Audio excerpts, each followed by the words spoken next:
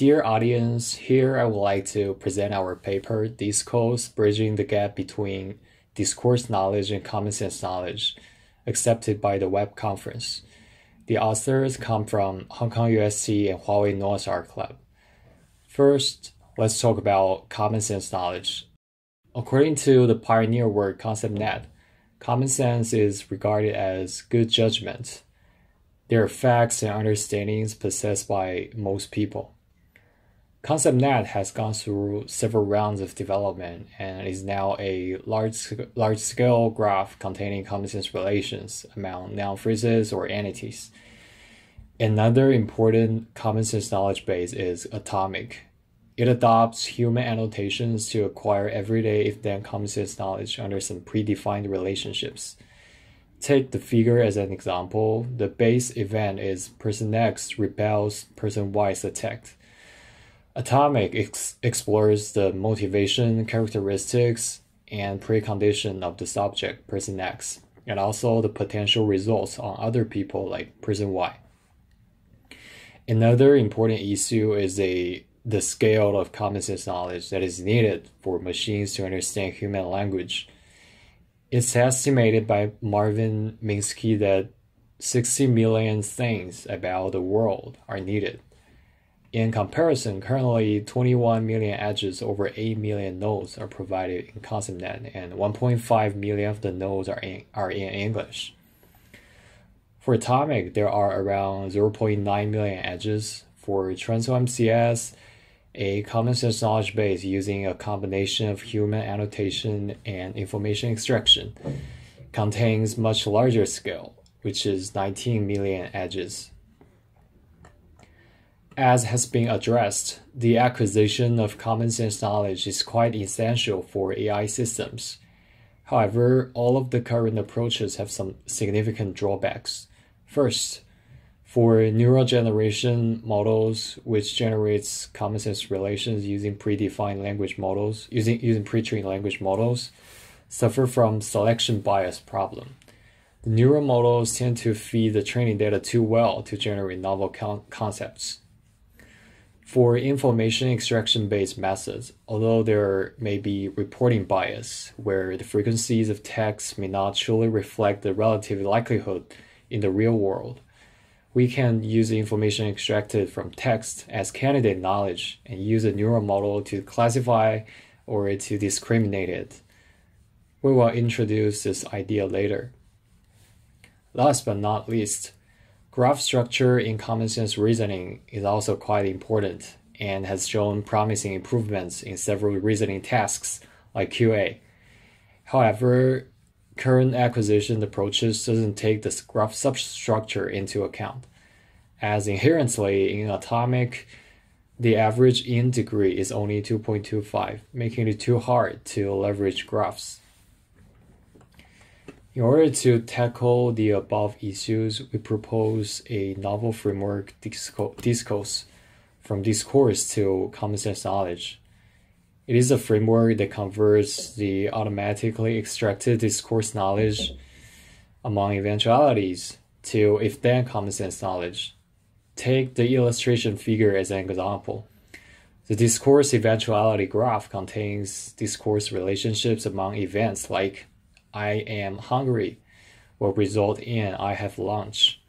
These daily discourses can be naturally regarded as a if-then common sense knowledge. For example, if X be hungry, then X will want to have lunch, which is of the same format as Atomic.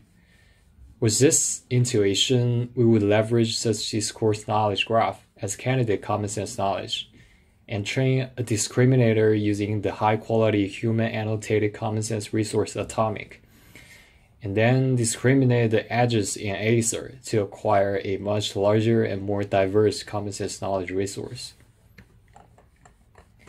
We then introduce Aether, a large-scale automatically extracted knowledge graph representing discourse relationships between eventualities. We can check the figure for some illustration about the structure of Aether. I am hungry, result, I have lunch. I have lunch, result, I am full. We adopt the core part of Acer, which contains 10 million edges among 27 million eventualities. Then we introduce the seed Commonsense resource that we use. We study the if-then Commonsense knowledge base about daily events, atomic. There are 9 relations defined across causes, effects, and stative relationships. They also distinguish the subjects of the action.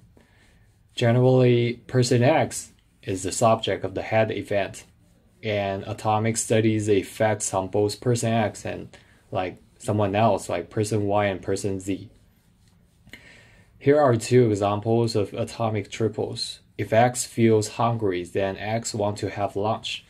If X praised Y, then Y will be happy. The task of DISCOS is defined as a Commonsense knowledge graph population task. The Commonsense knowledge graph is denoted as C, where the elements are triples HRT. Also, we have a Discourse knowledge graph G. Elements are denoted as H', R', T'. First, we need to align the 2 resources altogether as GC, where the nodes and edges come from both G and C. Next, in the training process, we use the edges from Commonsense resource C as ground truth edges to train a link prediction model that scores the triples.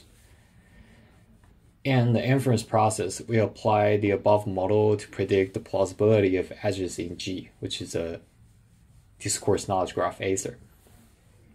Next, let's introduce the details of the Discourse framework. Remember that we firstly need to combine Acer and atomic altogether to get a unified graph GC.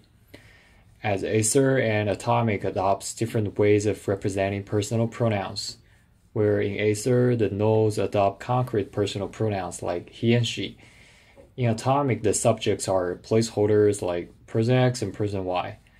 As shown in the right figure, we need to convert person X accepts person Y's apology to something like she accepts his apology to be compatible with the format of Acer.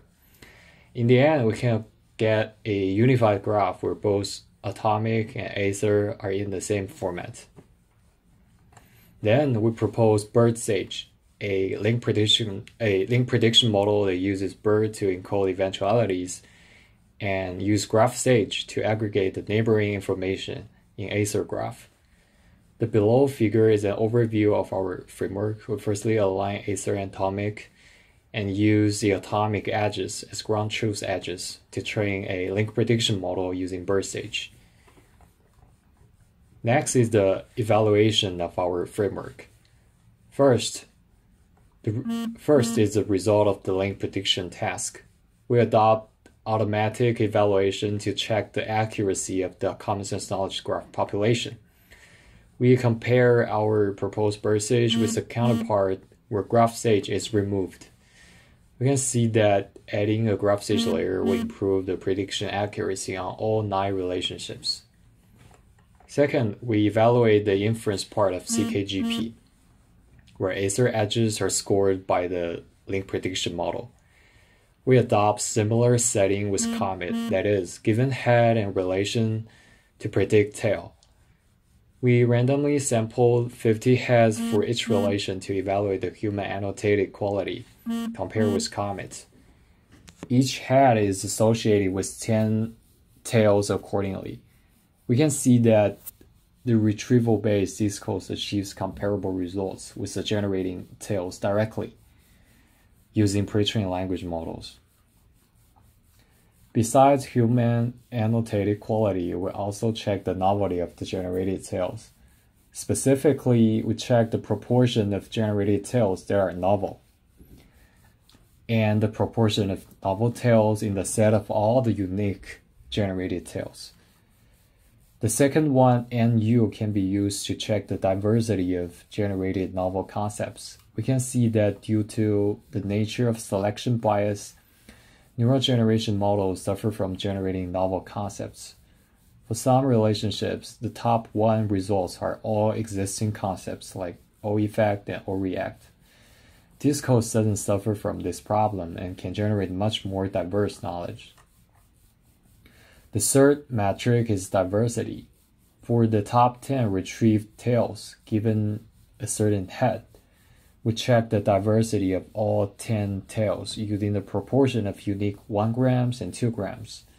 Still, DISCOS performs much better on this. In the end, different from the previous comet setting where the heads come from the atomic dataset, we check the generalization ability of our model using novel heads out of the atomic domain. We report the human annotated accuracy here and find that it is feasible to populate Acer to a common sense knowledge graph. We pick up some cases from the paper for demonstration. If you check the generated tails, you will find that Comet generates very similar results.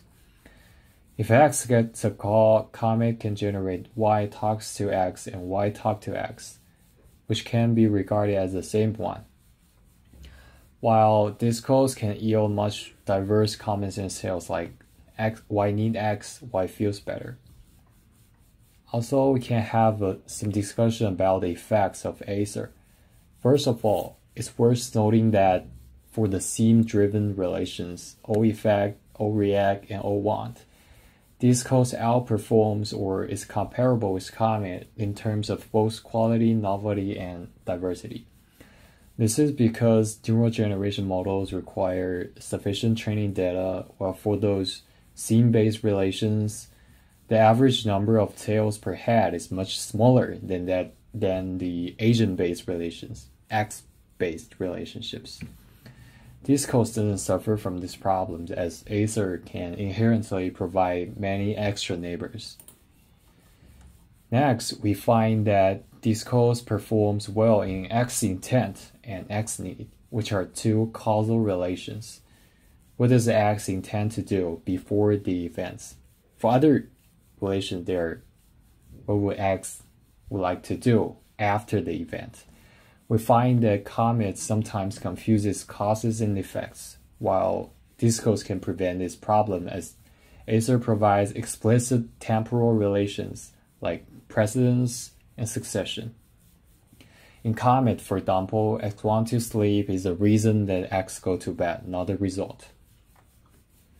To conclude, we propose DISCOS, a novel framework that populates the inferential common sense knowledge in atomic to an eventuality-centric discourse knowledge graph Acer. The BERT stage model learns common sense representations from graph quite well.